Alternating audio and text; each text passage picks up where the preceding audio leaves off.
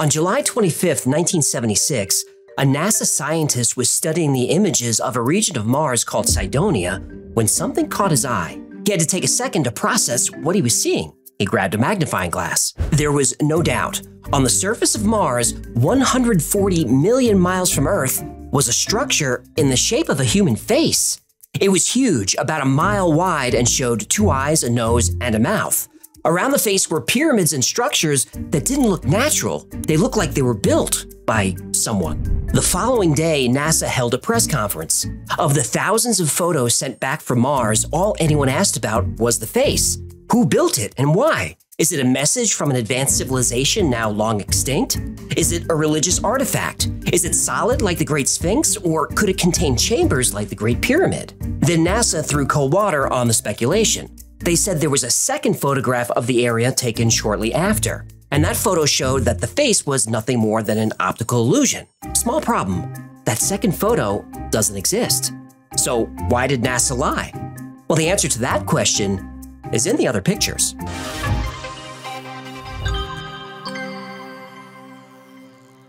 For centuries, we've been captivated by the mysteries of the Red Planet. The ancient Egyptians saw Mars as a god.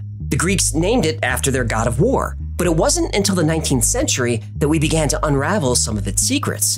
In 1877, Italian astronomer Giovanni Schiaparelli made detailed observations of Mars. He saw strange markings on the surface that he called canali. Ooh, I love those. It's like an Italian sweet cheese taco. That's cannoli. Delicious. Canali means channels in Italian, but the media thought it meant canals.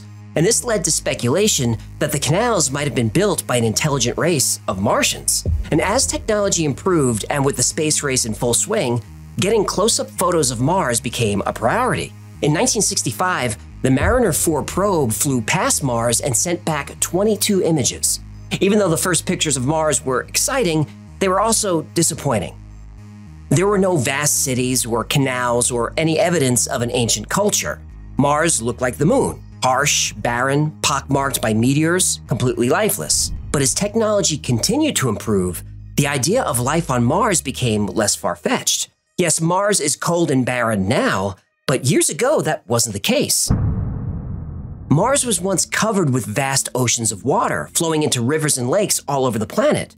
It had a thick atmosphere that kept the surface warm. Mars had volcanic activity and even a global magnetic field, just like Earth. It was a long time ago, but the red planet was, at one time, a blue planet, with all the ingredients necessary to support life. In 1975, NASA sent 2 spacecraft to Mars, Viking 1 and Viking 2. These probes each contained an orbiter with a high-resolution camera and a lander. In the summer of 1976, Viking 1 and Viking 2 finally reached Mars. Both orbiters took thousands of photographs of the Martian surface. NASA scientist Toby Owen was one of the first researchers assigned to look for landing sites. And when Owen found the face on image 35-A72, he was beyond excited. NASA released the image to the press as a way to increase public interest and attract attention to Mars. This worked, but a little too well, because the face was the only thing the press wanted to talk about. It became such a big story that NASA had to release a follow-up statement about the face, saying it was just an optical illusion, and they took another photo to prove it. Isn't it peculiar what tricks of light and shadow can do? When we took another picture a few hours later, it all went away. It was just a trick, just the way the light fell on it. Except that second photo was never produced, and nobody thought to ask. Face or not, Cydonia was the top contender for the landing site of Viking 2. The terrain is flat, visibility was good, and there are interesting rock formations to explore. But a few days after the release of the face photo, Viking 2 landed in a barren, rocky region called Utopia Planitia. One scientist working on the mission complained that this was like landing in the Sahara Desert and expecting to find a garden. So why the last-minute change of the landing site? Is there something going on in Cydonia that NASA doesn't want us to see? Well, the answer is yes, lots of things. Monuments are not built in isolation. The pyramids found in Egypt or in Central or South America were not single structures. They were part of sprawling complexes of buildings, town squares, and temples. If an ancient culture living on Mars created a monument of a humanoid head, we'd expect to see other structures close by. And that's exactly what we see. There's a cluster of pyramids near the face that people call the City Square, and near those is an object nicknamed the Fortress, which appears to be a collapsed pyramid. There's a formation called the D&M Pyramid, named for NASA imaging scientists Vince DiPietro and Greg Molinar. D&M is a massive 5-sided, 1.5 mile tall structure. This is 3 times the size of the largest pyramid in Egypt. But what's really interesting about the D&M Pyramid is that it's symmetrical around 2 different axes. Now, it's easy to dismiss these findings that it's nothing more than a coincidence that all these weird-looking structures and pyramids are within a few miles of the face. But then a professional satellite imaging specialist named Errol Torin started looking into it. He worked for the Defense Mapping Agency, and his job was literally to analyze satellite images and decide which objects were natural and which were artificial. He said that all the objects, including the face, were not of natural origin. But the D&M Pyramid really blew his mind. The geomorphic natural hypothesis is thus left with no mechanism that can explain the formation of the D&M Pyramid. This object's 5-sided shape and bilateral symmetry is unlike any landform seen to date in this solar system. Torin called this pyramid the Rosetta Stone of Mars. He found all kinds of mathematical relationships between objects in the area. And as more photos came back from Mars, we found more strange objects. A lot more. Over the past 50 years, thousands of images have come back from Mars. And if you look through those images, you'll find all sorts of things that look out of place.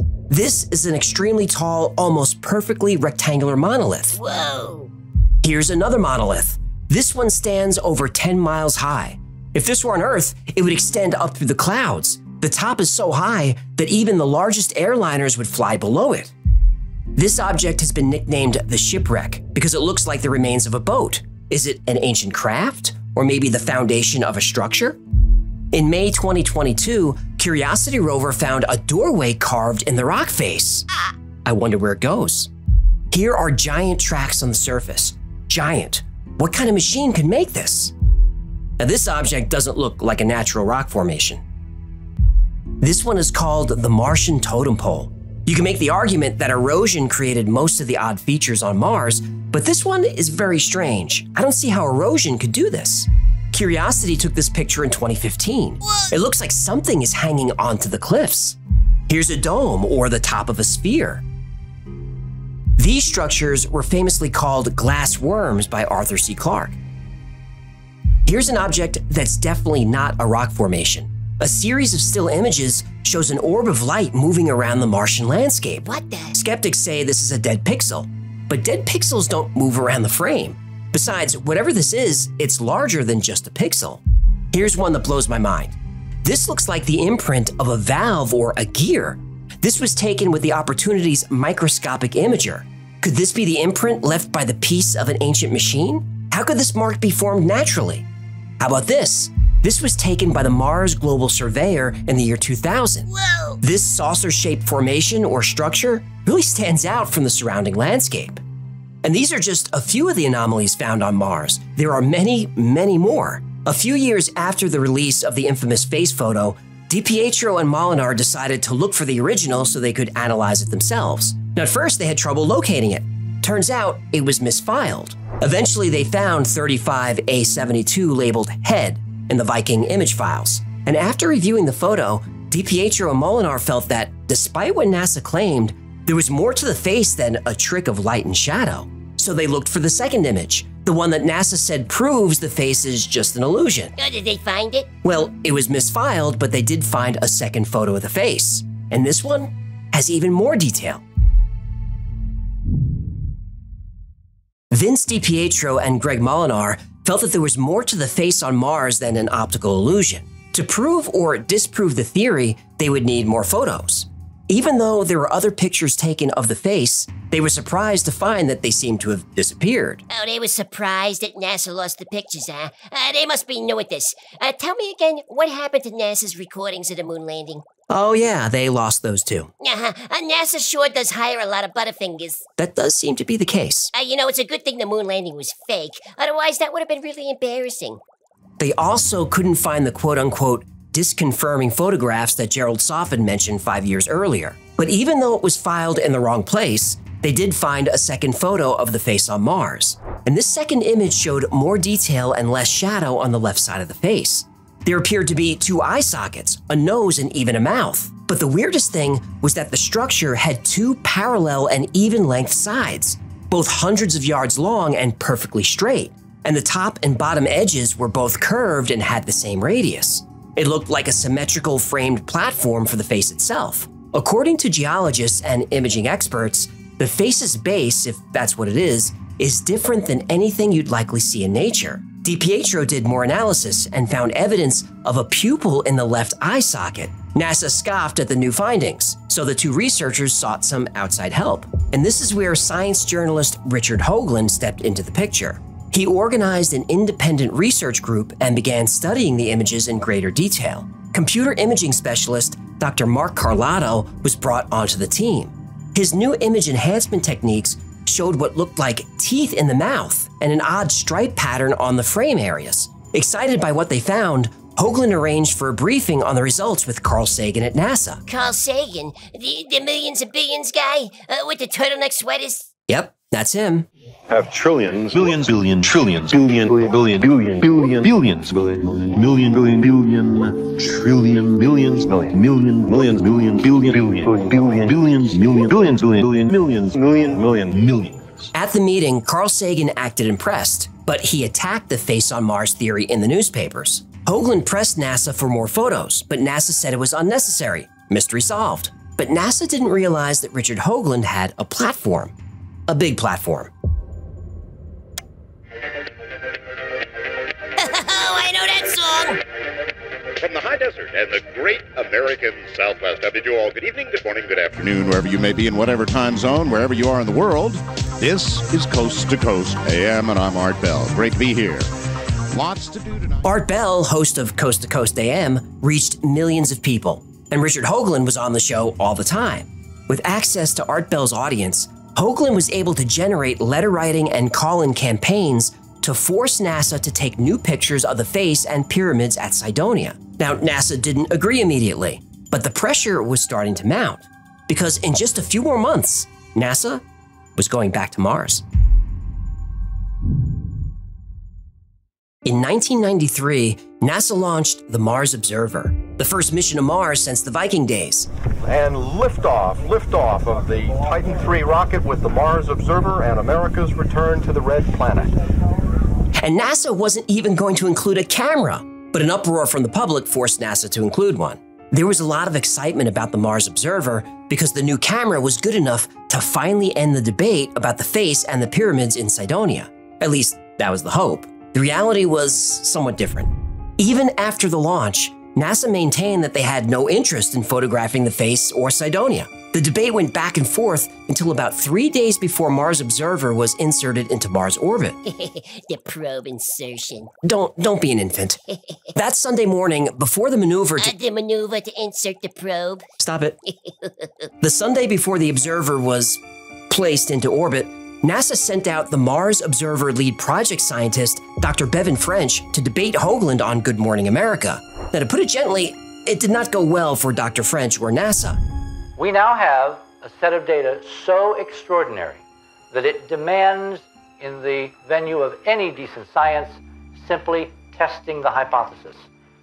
The problem is that there are some folks in NASA in charge of the next mission going back, specifically that camera I referred to, who seem less than overwhelmingly inclined to perform the simple test. They will not guarantee, strange as it may seem, that taking new pictures is on the Mars Observer agenda. By the end of the debate, even the host was asking NASA, why don't you just take the pictures and prove these guys wrong? Dr. French didn't have a good answer for that. But what happened next was even more suspicious. Less than 5 minutes after the debate aired, NASA made an announcement. The Mars Observer probe had disappeared. They'd lost all contact with it. Wait, what? So it didn't matter who won the debate. There would be no pictures of Mars. They lost this thing too? Yep. NASA might want to invest in some air tags or something to help them keep track of all this stuff. Good idea. At the end of the day at NASA, I picture 400 scientists just wandering around a parking lot there, looking for where they left their cars. And here's an interesting side note. Hoagland and others claim they were getting leaked information from NASA insiders. According to the leakers, The Mars Observer was still out there and running just fine. In fact, it was taking pictures of the face and all kinds of other weird objects on Mars. But even if NASA had those pictures, they couldn't show them publicly, especially if they showed the face was an artificial construction. NASA continued to claim that the face was nothing more than a pile of rocks. But since they couldn't take a photo to prove it, they did the next best thing. They created one. 5 years after the Mars Observer fiasco, NASA launched a new probe called Mars Global Surveyor. 3, 2, 1, we have ignition, and we have liftoff. This is Mars Global Surveyor as America begins its journey back to the red planet. And even though there were newer, better cameras available, NASA insisted on using the old ones. And once again, NASA didn't want to take pictures of Cydonia or the face. But after public pressure, they finally agreed to take a few pictures. Then NASA finally made a big announcement. On April 5th, 1998, NASA finally released a highly detailed picture of the face on Mars. What the is this? What was released was a grainy, noise-filled image of the face in bad lighting, bad weather, and with multiple filters applied. That night on the Art Bell program, Hoagland and his team were upset. Bell said that from his perspective, the image looked like something my kitty would scratch up in her cat box. And from that moment forward, it would be forever known as the cat box image. But it looked like this image was deliberately manipulated by NASA. Lan Fleming, a NASA contractor, went back to the source data and tried to reproduce the cat box image. At first, he couldn't, but eventually, after applying 14 different Photoshop filters, he was able to do it, and he realized this could not be done by accident. JPL removed most of the tonal variation in the original image that gives the observer the visual cues to the real three-dimensional shape of the object. They added false visual cues to give the object its rough, jumbled appearance, inadvertently falsifying the appearance of the surrounding terrain as well. The cat box is not a poor enhancement, as it is often called. It is a crude but very effective fraud perpetrated by employees or contractors to the United States government. Even if the face is proven to be completely natural, this is inexcusable misconduct and a gross abuse of power. If the face ultimately is proven to be artificial, the cat box will certainly come to be regarded as the greatest, most malicious, and most disruptive scientific hoax of all time. Ever since the first color images came back from Mars, they've always been suspicious. The colors were dominated by this weird orange haze. NASA said this is because of all the carbon dioxide and red dust in the atmosphere. Well, a carbon dioxide atmosphere would still be blue. Not a deep blue like on Earth, but a grayish blue. But the images from Mars show the sky as this weird reddish-green color. So what's going on? These photos make the surface of Mars look like a weird alien world, but it's not an accurate representation of color. Nothing is so uniformly one color like this. For some reason, before releasing images of Mars, they ran the images through an orange filter. Now, in the 1990s, nobody would really question this, but modern digital photography software like Photoshop can tell if a single color is applied to an image uniformly. This is a simple calculation for software. It's how white balancing is achieved in photography and video. It's such an easy calculation that current versions of Photoshop give you a one-click way to solve for false color. The function is called, well, autocolor. So look at this early, very blurry image of Mars. That looks like Mars. Well, the version of Mars that's been fed to us for years. But remember, Photoshop can correct for false color. If we autocolor this, Whoa! Right. Now that's a very different image. Let's do a few more. Whoa! Whoa! NASA eventually learned that their orange filter technique was easily spotted, so recent pictures of Mars no longer have the weird orange tint. Now even NASA's pictures show a blue-gray sky and a lot of different colors in the landscape. But why would NASA not want us to know that Mars has blue skies? Some say it's to discourage people from wanting to visit Mars. The more alien it looks, the better. So, Mars had oceans and a thick atmosphere and could have supported life. If intelligent life did evolve on Mars, and the face and other artifacts are not piles of rocks, but are actually ruins of a long-lost society, we have to ask, what happened to that ancient civilization? Well, the answer to that question could be the reason that the governments of the world have lied to us about Mars for so many years. Because there is evidence, scientific evidence, that millions of years ago, the planet Mars was devastated by a massive global nuclear war. Curiosity rover arrived on Mars in August 2012 and started analyzing samples from the surface. NASA scientists were expecting to find soil containing heavily oxidized iron, which they did. But what nobody expected to find was evidence of a massive nuclear war. Chemical analysis revealed that the top layer of Martian soil contains a large amount of xenon-129. There's only one known process that creates this particular isotope of xenon: the detonation of nuclear weapons.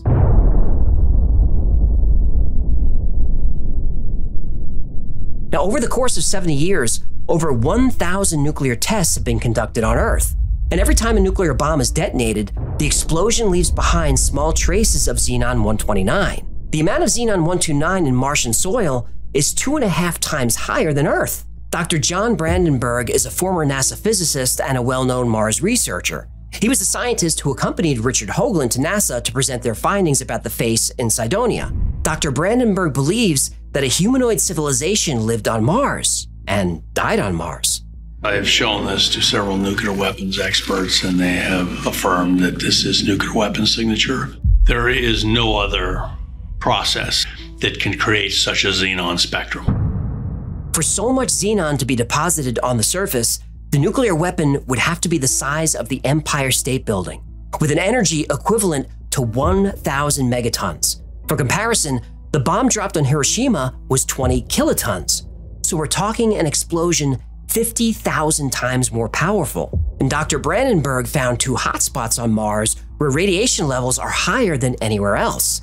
And right in between those hotspots is Cydonia, the location of the face, the pyramid, and the other structures. Dating the isotopes places the explosions somewhere between 150 and 300 million years ago. Mars was, at one time, a blue planet like Earth, covered in oceans and a thick atmosphere. But nobody knows for sure how Mars lost its atmosphere. A nuclear explosion of this size would answer that question. Now, this is a frightening theory, but it gets even more disturbing. If an intelligent race created the face and other structures on Mars, they wouldn't have been that technologically advanced. They were maybe an Iron Age civilization. Those people would not have the technology to create such a devastating nuclear weapon.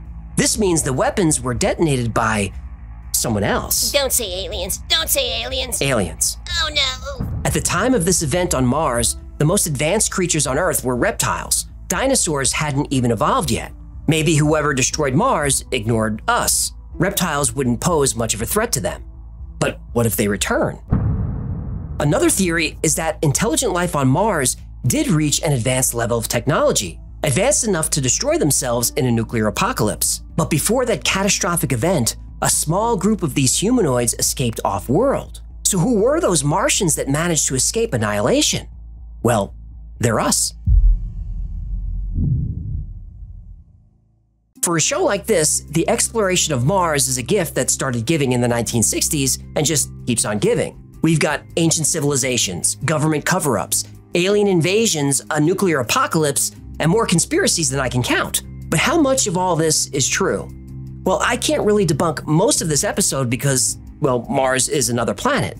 It's not like we can go see for ourselves, at least not yet. The flow of information comes from a single source, the United States government. Well, assume everything they say is a lie. Well, that's a pessimistic point of view. What can I tell you? I've been hurt before. But let me give you some perspective. First, every single object on Mars that looks artificial could be attributed to pareidolia. That's a word you'll hear a lot from NASA. Pareidolia is the human tendency to find meaning in random stimuli, like the imperfections of a piece of wood that look like a polar bear, or a stadium that looks like a UFO. Or a cloud shaped like a crab cat. Right. Fear the crab cat. Seeing animals is common, but the most common thing we see? Faces. Species? Faces. What'd I say? In fact, if you look at the wiki page for pareidolia, the picture of the face on Mars is the main example. Propaganda. What do you mean? Wikipedia isn't biased. You're adorable. But is the face on Mars an optical illusion, or is there something there? Well, plenty of scientists, NASA scientists, thought there was something there, though we don't hear much from them anymore. Most scientists think it's just an illusion. When NASA released their detailed picture of the face, which showed it as a pile of rocks, they thought they put the conspiracy to bed. The problem is, NASA does alter images, In fact, they alter every image they release to the public. And now Chris Martinez is introducing us to two of the artists behind some of the most iconic space art in the galaxy. NASA says this is to make the images easier to understand or to make them more visually appealing. Even NASA uses filters on her Insta. They do. Now, I don't like that NASA has artists on staff to Photoshop images, but I understand that some photos have to be adjusted to make them more digestible to the public. But there are some really weird NASA Photoshops.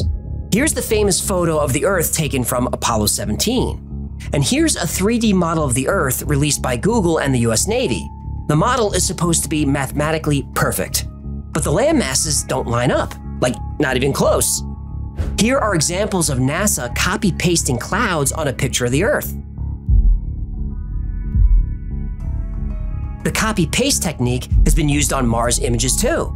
These are from the Curiosity rover. Now, maybe there are good reasons for faking these images, though I can't think of any. But if you fake one image, we can't trust any of them. So when you see this picture of Mars, people say this looks exactly like Devon Island, the uninhabited island in Canada where NASA trains crew members and tests its rovers. NASA Public Relations, this is Jerry. Hey Jerry, I wanted to talk to you about this picture from Curiosity. This looks like Devon Island, but with an orange filter on? No, that's Mars. Yeah, but it's the red planet. Yeah, no, I know it's called the Red Planet, but I'm pretty sure this picture of Devon Island got slipped in accidentally. No, that's not Devon Island. That's Mars. Okay, then why is this animal hiding behind the rocks?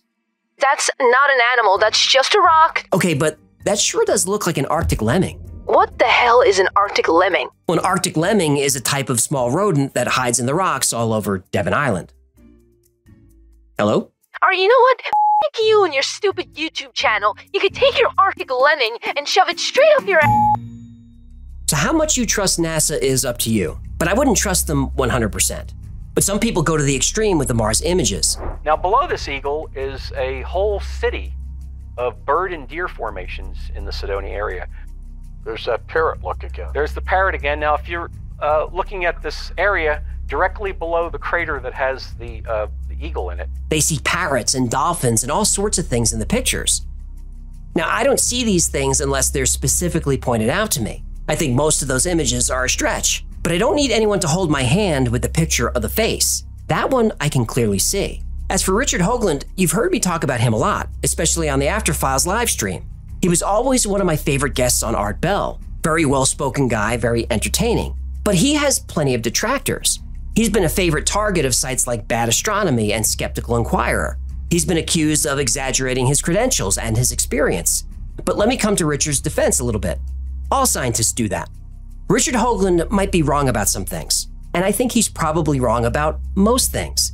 But he's provided a valuable service, and it's something I don't think he gets enough credit for. He got millions of regular folks interested in the space program, and because of that, he was able to sway NASA into taking pictures of Mars that we might not have ever seen. And he's shown us that we have to keep an eye on NASA. We need people like Richard Hoagland out there. We need watchdogs, specifically watchdogs with access and with the ability to influence policy. Now, as for Dr. John Brandenburg and his nuclear war on Mars theory, Dr. Brandenburg is well respected and well credentialed.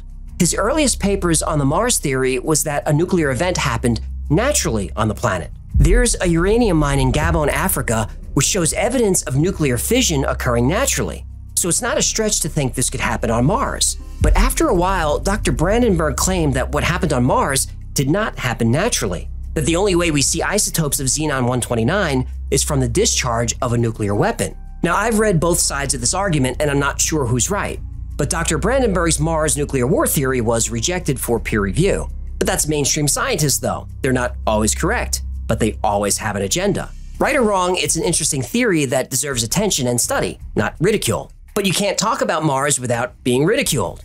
Yes, most everything we see in photographs from Mars can be explained, but there are a couple of things that can't. We've sent mission after mission to Mars, and I can't for the life of me understand why we haven't sent a rover through Cydonia and right up to the object that's supposed to be a face. NASA says there's nothing there, so it would be a waste of resources. But with all due respect to NASA, their resources come from we the people, and we the people want to know what the face on Mars really is. Now, until we have close-up photographs of Cydonia, close-up photographs that we can trust are undoctored, the story about the face on Mars is not going away. And not as long as it generates clicks, huh? True. And look, I completely agree that the chances of the face being an artificial structure are almost zero. But almost zero isn't zero. If there's even the slightest chance that the face and the pyramids were created by a civilization on Mars, we deserve to know. But more importantly, the people who built those monuments, they deserve to be remembered.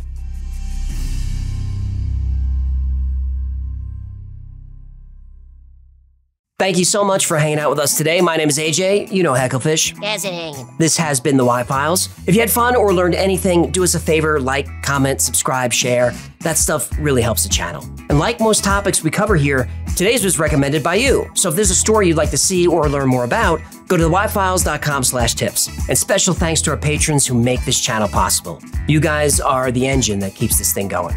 And if you'd like to support the channel, consider becoming a member on Patreon or grab something from the Y-Files store. Limited edition Face on Mars t-shirts are available. Are they really limited edition? Hey, I'm just talent. They give me a script, I read it, I cash my check. Fair enough. That's gonna do it. Until next time, be safe, be kind, and know that you are appreciated.